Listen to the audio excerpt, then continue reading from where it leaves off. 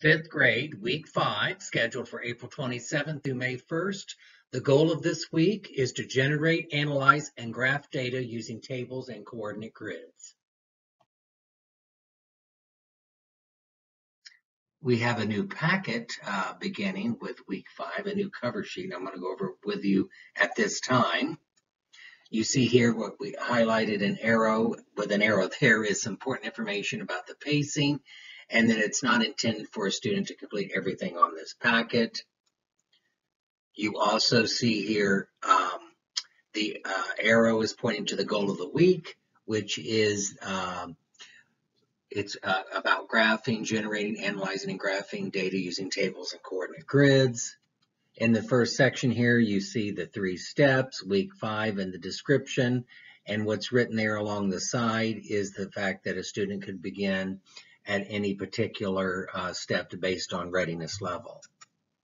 In the next section are the actual listing of the pages that are in the packet, a checklist for a student when they're done, a sample task aligned to each of the steps and can be used as a self-check for the student. Can they complete this task independently?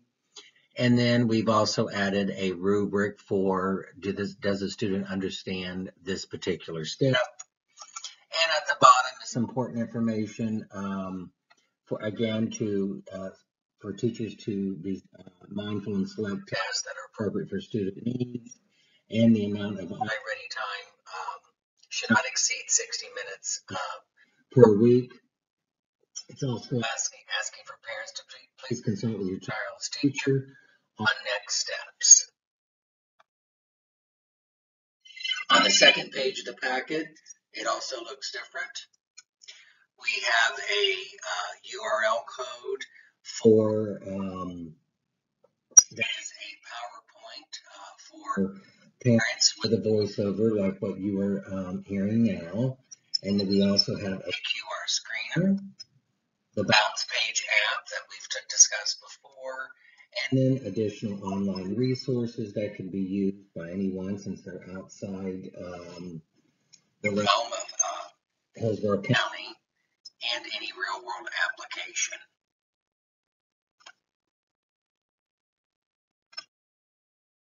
As you can see here, this week's focus is step 1, use number patterns to solve. Step 2, determine a relationship between 2 numerical patterns.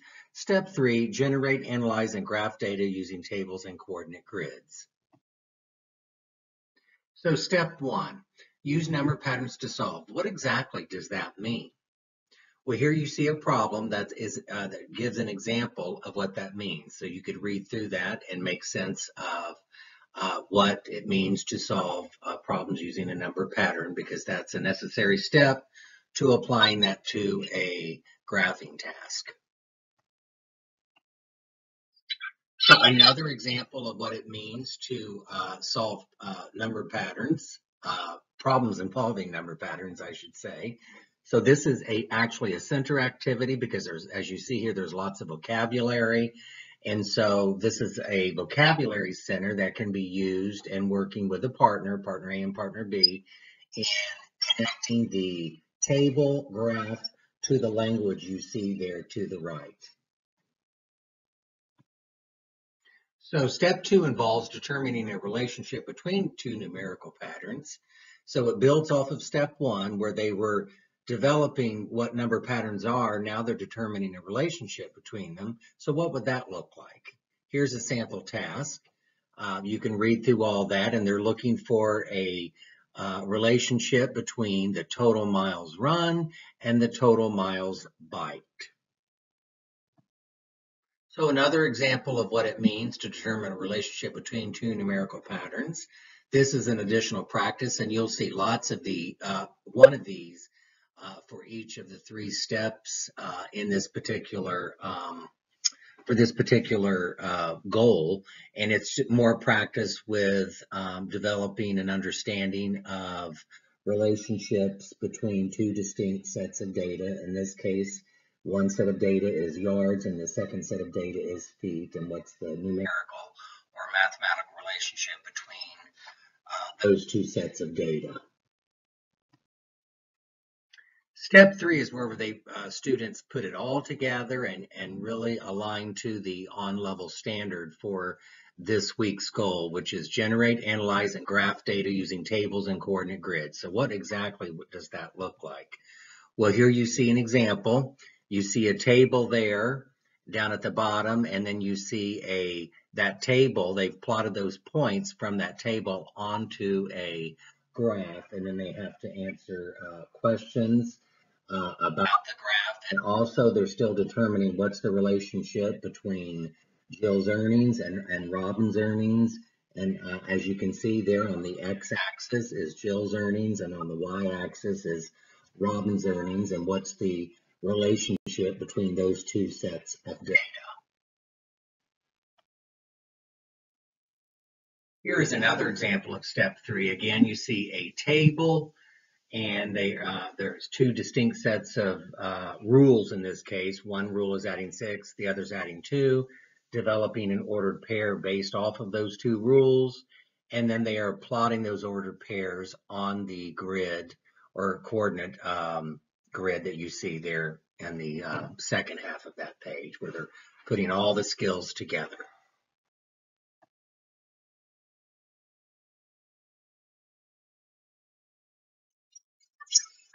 This next piece here really is not aligned to the goal, but it's a fluency center on multiplication, because it's really important that fifth graders by the end of fifth grade understand how to multiply multi-digit numbers. You see there page 1, which is entitled the center is equivalent multiplication expressions, and it can be played as a game, gives you what you need and what to do.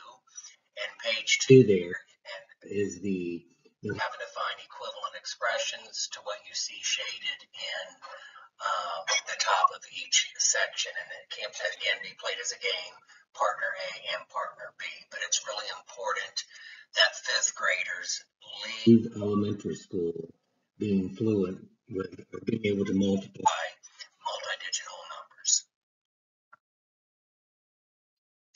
So the last page of this PowerPoint is just to highlight our mathsmarts.com. As you see there with the thumbs up, please like us on Facebook, SmathSmarts K5, or you can follow on Twitter. It has lots of videos on there that are geared towards for parents. As you can see here, where it says this video will help students and parents in Hillsborough County. So there's lots and lots of videos that you can watch that would also help you in supporting your child's education during this virtual learning platform. Thank you.